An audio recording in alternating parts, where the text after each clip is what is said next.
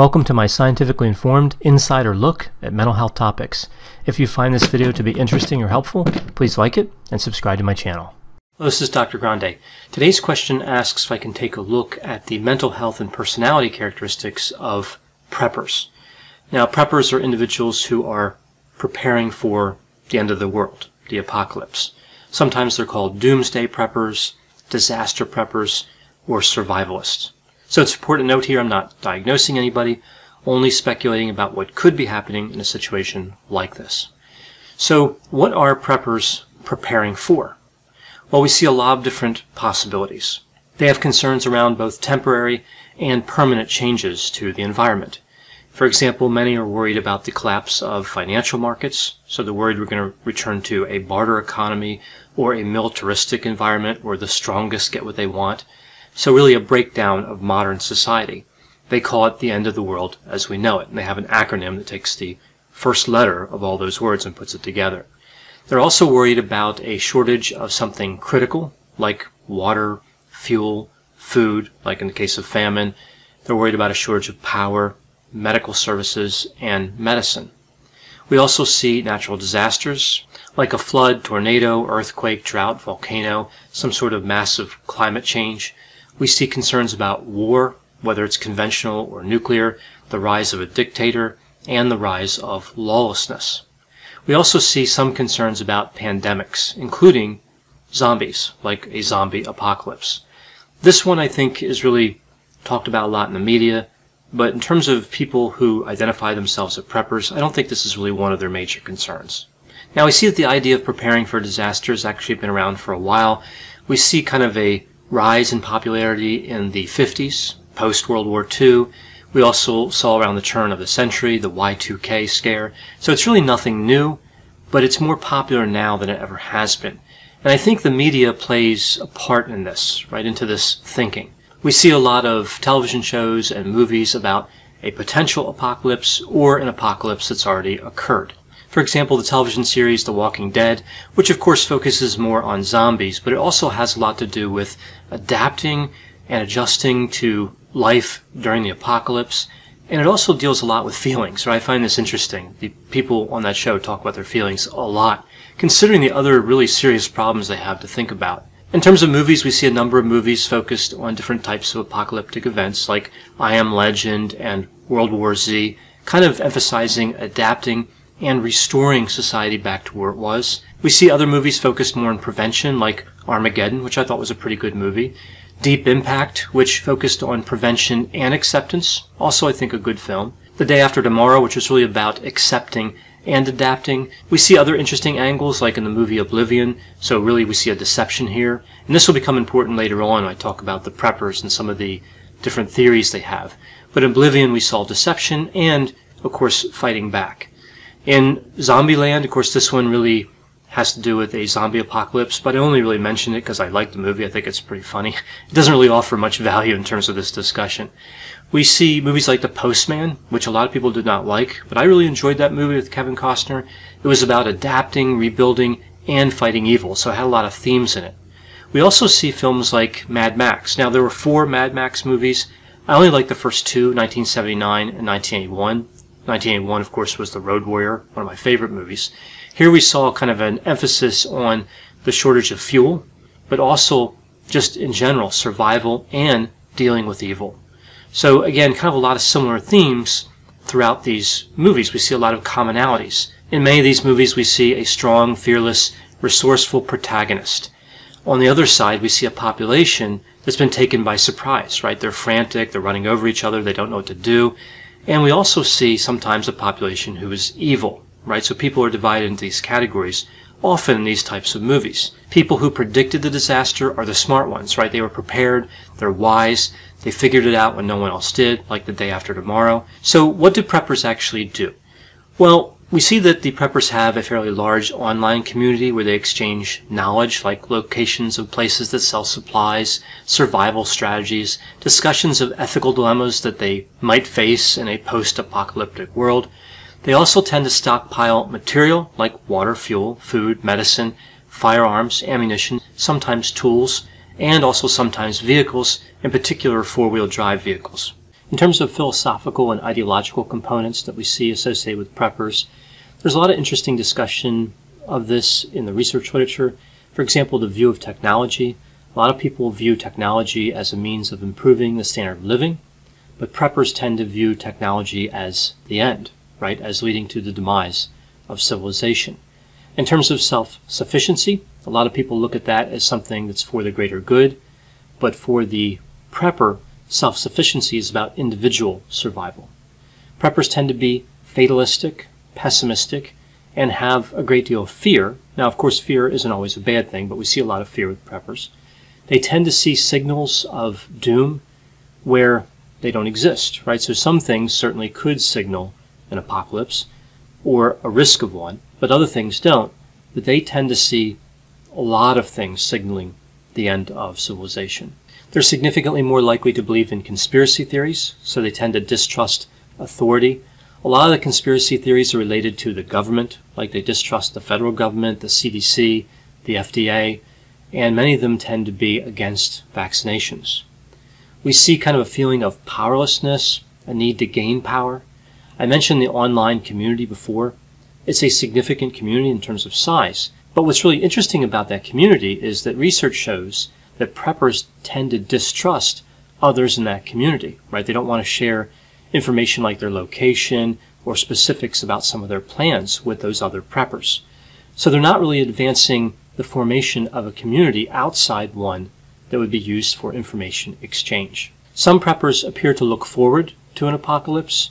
So some people think this is because of like the I'll show you mentality, like the preppers were getting ready for the end of the world and other people weren't.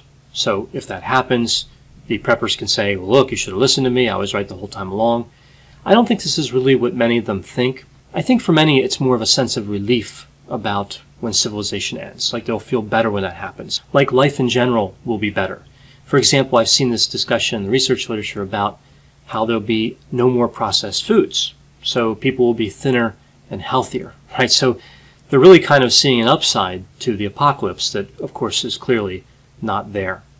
Now, we see that they do tend to rationalize some of the significant challenges to post-apocalyptic survival, right? For example, chronic health conditions. What's somebody do if they're diabetic and they need insulin? We see discussions in the research literature about how some preppers believe they can manufacture their own insulin, which of course would be nearly impossible unless you were a chemist and had a lab and access to a lot of different chemicals. What about chronic pain management? Some preppers believe that they'll be able to discontinue pain medication and that they'll be fine. Again, really not realistic. They tend to believe that medications don't really expire, at least not as quickly as physicians say or as Big Pharma says. So again, we see kind of the mistrust of organizations and people. I've seen the same thing with gasoline. We know that gasoline expires after 1 year if it's stabilized. It expires sooner than that if it's not. But some preppers believe that that's just propaganda that's spread by the government. I don't really see many exceptions to this with the gasoline expiration. Maybe if the gasoline was stored in an airtight container that was made out of steel, but even then it might last no more than 2 years, right? So this one maybe is a distrust of big oil. Like, so there's big pharma and there's big oil. Maybe that's what they're thinking. I've seen some references too to The Walking Dead, that television series I talked about before, where they have gone more than a few years and they're still using gasoline, even though they haven't made any new gasoline. But again, that's just a TV show. Of course, in real life, the fuel would have gone stale a while ago. They also talk about places to raid to get medicine, fuel, and supplies. I doubt that it would be safe to do that, and I think other people would also think of these things, right? It's not just preppers that would know where different things are stored. They don't seem to be too worried about breaking the law in a post-apocalyptic society, so really they're focusing on here a complete collapse as opposed to a temporary interruption in services. In terms of personality profile, like the 5-factor model, the Big 5 profile, well, in terms of openness to experience, I've seen it range all over, from low openness to experience to the middle, all the way to high. For conscientiousness, they tend to be highly conscientious, so organized. We see low extroversion, typically, so introversion, mid to low agreeableness, and some would say high neuroticism, so a lot of anxiety and worry. And I agree with that, but I've also seen people who are preppers who are kind of in the mid-range for neuroticism. So again, this is just a tendency with the personality profiles. Any one particular person could have a much different personality profile than that. Now, some believe that preppers have underlying mental illness, especially when we're talking about extreme preppers.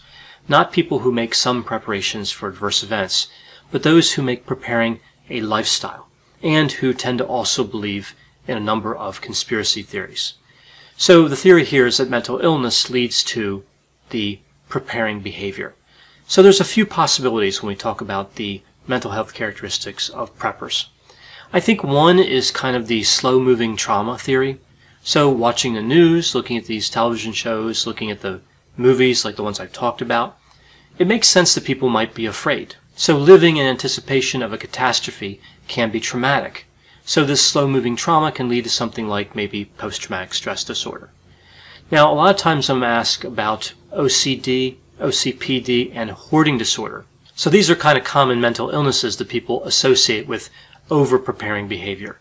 Now, with OCD, we really see OCD manifest in several ways, but two important ways would be with insight, so people that know that the obsessions and the compulsions are not rational, and those without insight, often severe manifestations of OCD, and both lead to clinically significant distress.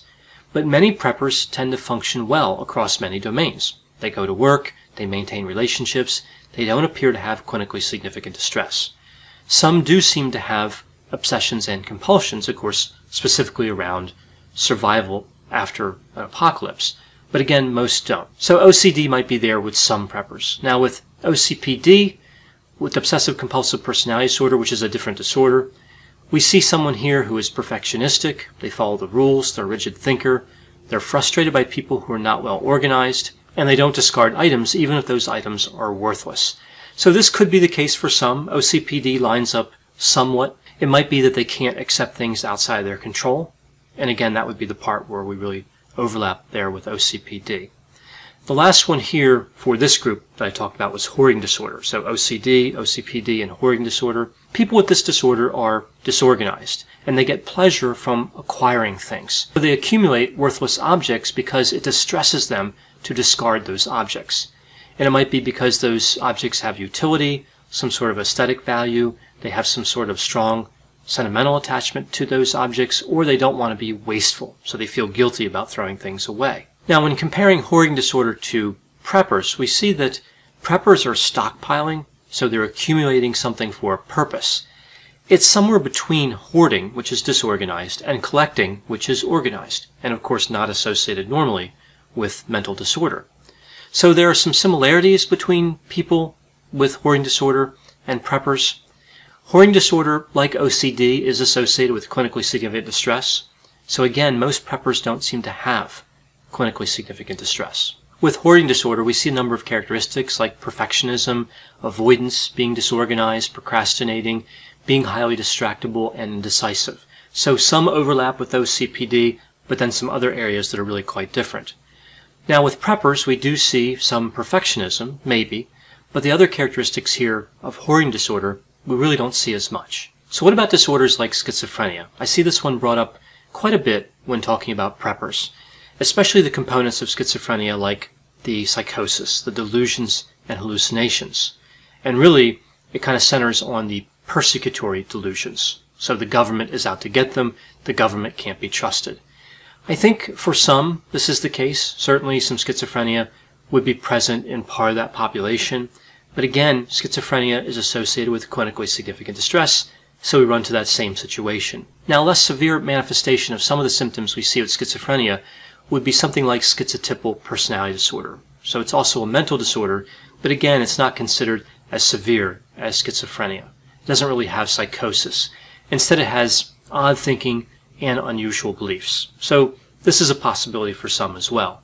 Now, schizotypal is a cluster A personality disorder, and another cluster A personality disorder is paranoid personality disorder. And I think for some this could make sense, right? It really aligns with the distrust of the government and the belief in conspiracy theories without involving any type of psychotic behavior, like, again, delusions or hallucinations. So what about depression and anxiety? We see these are brought up sometimes when talking about preppers.